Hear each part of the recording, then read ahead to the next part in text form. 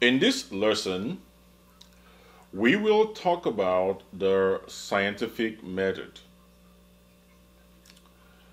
In the previous lesson, we talked about how to acquire knowledge, the different means by which knowledge is acquired. And we all saw that it doesn't matter the method through which you acquire your knowledge, all had its advantages and disadvantages. So this brings us to this lesson about the scientific method, which is a systematic way through which scientists acquire reliable information. Keep in mind that science itself is built on the foundation of observation and experimentations. This actually makes science empirical in nature. So when I use the word empirical, I essentially imply that science depends on experimentations and observations. You see, the scientific method provides a systematic procedure used by scientists in generating and refining, in generating new ideas and refining old ones. The process begins with observations of the world around us. This initial observation is what we call an observational experiment. What you need to understand is that this observational experiment may be planned or unplanned, or sometimes preliminary data is collected. It may not even be collected at all, and the scientist really has no prior expectations of what to expect. But this data collected is often used to find patterns or features that will explain that particular occurrence, that particular natural phenomena. Now, one of the effects of observing the world around us is that it causes us to ask questions. These questions are called research questions.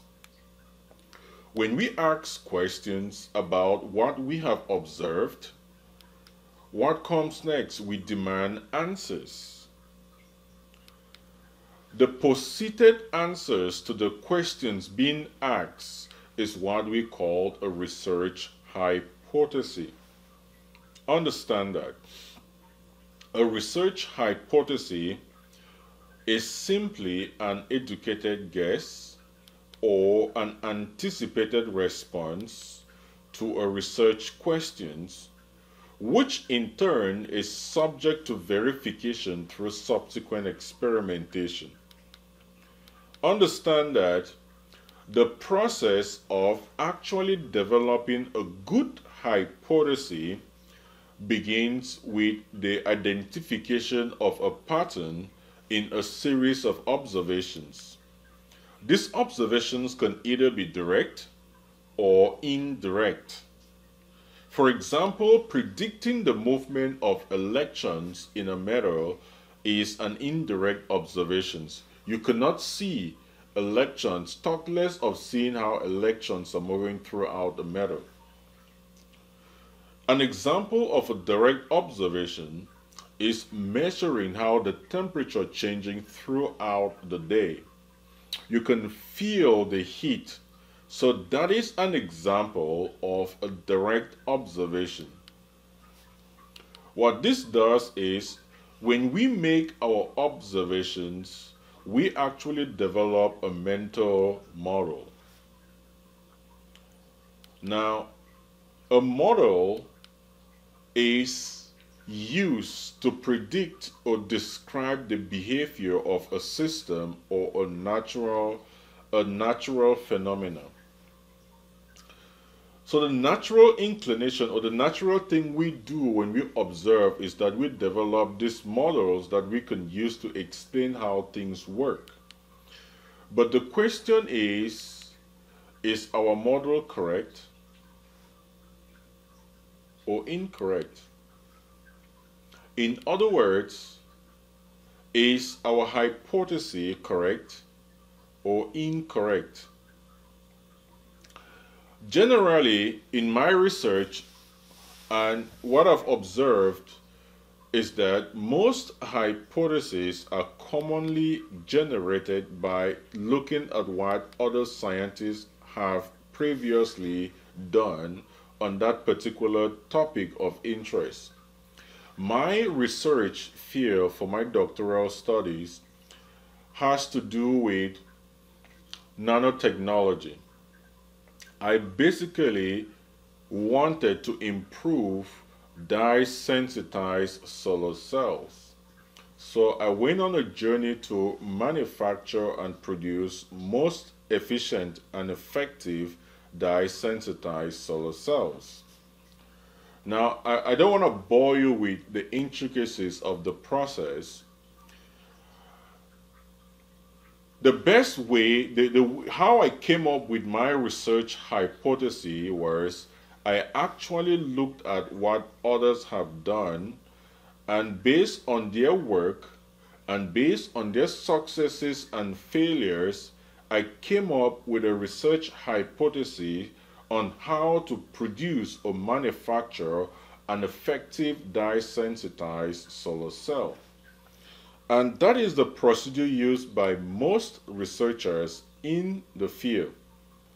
This really is important. A hypothesis is only as valid as the prediction it can make. Understand that a prediction is an expected outcome based on a hypothesis. A prediction is a testable statement. It is not a question.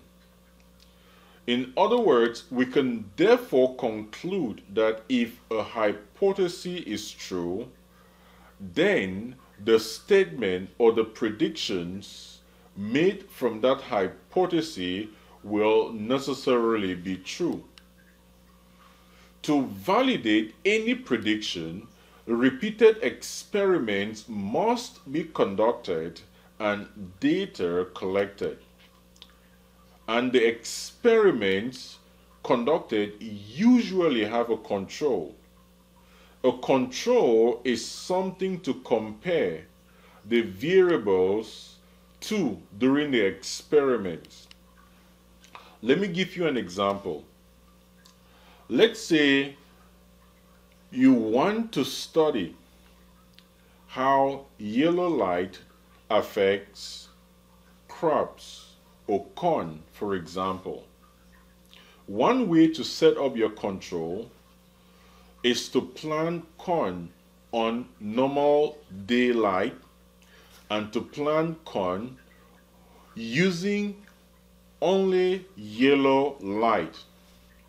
When you get your yield, you will compare the corn produced under normal yellow light with the corn produced under normal light. The corn under normal light is our control. Another example is maybe you're working for pharmaceutical industry and they have produced a drug that can be used to cure, let's say, obesity. Now, you pull out, let's say, 100 participants. You will tear the participants into two equal groups. One group is the controlled, and other group is the experimental group.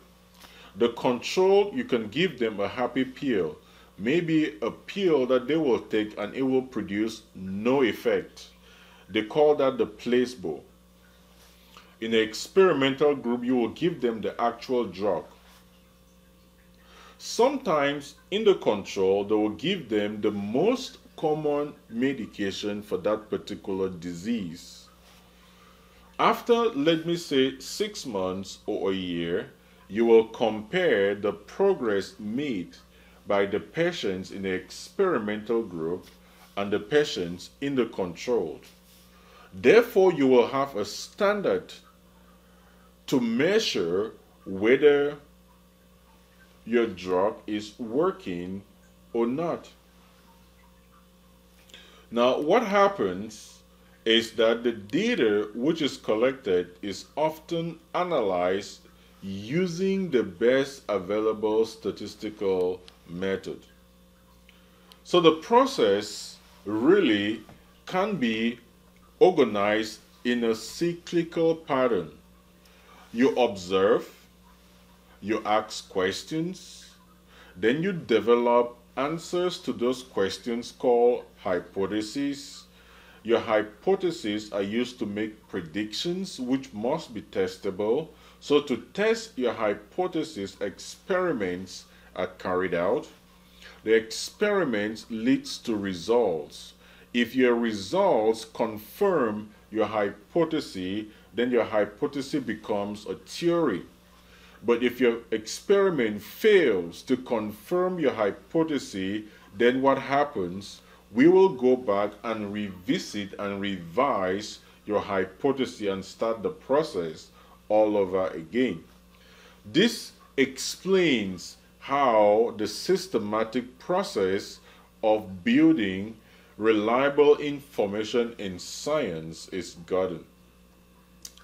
It is a pleasure bringing to you these lessons. Thank you.